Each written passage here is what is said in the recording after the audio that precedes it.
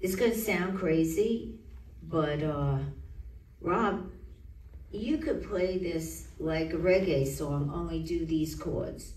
And Eric, you play a Motown riff, only do these chords.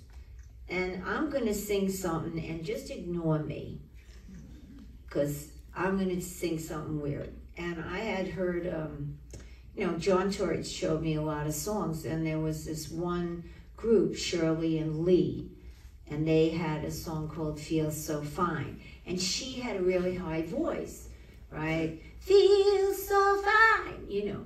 And I figured, okay, try it like that. And I started just to sing Girls Really High.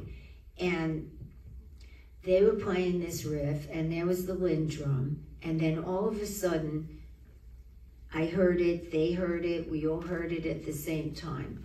What could be? And that's the Girls Just Want to Have Fun that is on, you know, was the hit, that version.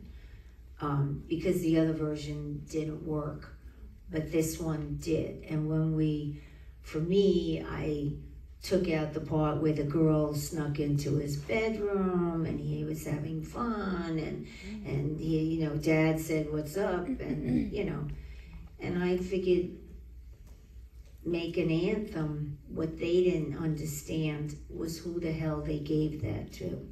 Because I burnt my training bra at the first woman's demonstration when I was alive at the Alice in Wonderland statue in Central Park. So, you know, there you have it. It's not going to go the way you think, but they were all game, and they were all kind enough to let me have my head and my ideas. You just had to make room for everybody, but I always said, my name is 2 inches in the front, and your name is that big in the back. So when your name is 2 inches in the front and my name is that big in the back, I'll do everything you want. So,